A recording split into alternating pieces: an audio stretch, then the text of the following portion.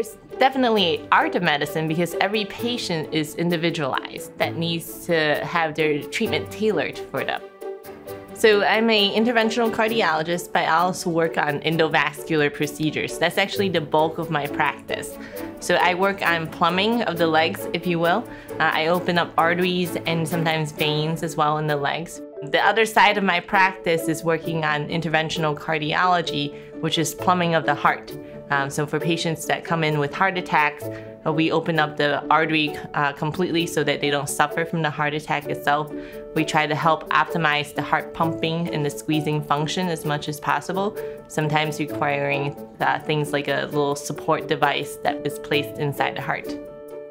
At Parma, we actually have a tremendous amount of interventional cardiology and general cardiology, as well as heart failure and electrophysiology that is provided, so that they don't have to travel elsewhere within the system. They don't necessarily have to go to Cleveland Medical Center to get the best heart care or the best leg care.